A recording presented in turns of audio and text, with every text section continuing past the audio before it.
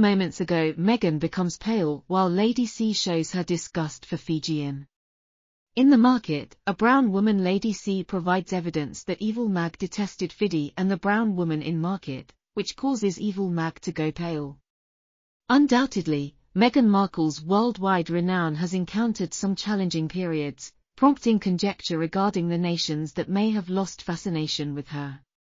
In every nation that honors Queen Elizabeth, sentiments have shifted as a result of Meghan's efforts. When Meghan was given a loving hug by the Queen and the royal family in 2018, the union appeared to be optimistic. Royal analyst Duncan Lerone points out that Queen Elizabeth has gone to great lengths to ensure that her grandson's wife feels welcomed and not alone. Support for Meghan and Harry's marriage from the Queen is a big step towards the royal family's modernization. Notably, the Queen's approval of Dawes' marriage to Juniors was unaffected by Meghan's African-American origin, granting Dawes a luxury not enjoyed by the royal family. It is not appropriate to attribute the Queen's drastic departure to her decision to take any action. As a show of solidarity for the entire nation, around 18 million Britons tuned in to see Prince Harry and Meghan Markle be married. But given her past rude remarks about the vibrant community, Meghan has come under fire for exploiting the discriminatory tag to draw attention and make money.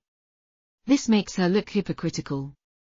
The woman, who was disrespectful to a woman in the market when Meghan visited Fiji, recently shared a video of her discriminatory behavior.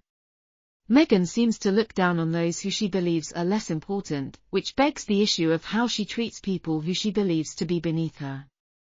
Meghan had previously identified as white until she simply learned to adopt a different identity, according to C, who also pointed out that Meghan's self-identification as a person of mixed ethnicity is inconsistent.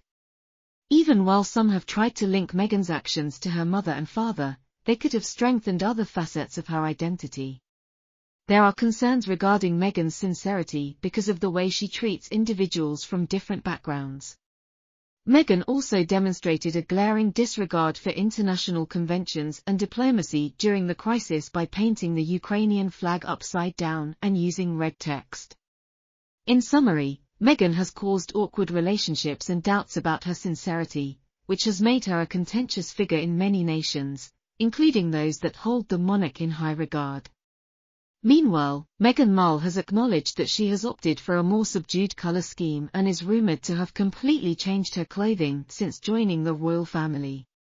Even if the Duchess of Sussex is accustomed to living her life in style in Hollywood, Miranda Holder observes that traces of her former existence may still be seen in her work. The owner claims that this has been demonstrated by her brand selections, including Christian Dior, which has not been widely available on the normal royals brands since Kate prefers to promote more regional British businesses. Meghan is from the glitzy American film and television world, where individuals dress to impress and express who they are via expensive couture. Despite acknowledging that she attempted to maintain a neutral look while working as a member of the royal family, Meghan was thrown for a loop when she wittily suggested incorporating high-end labels like Christian Dior into many of the riskiest situations.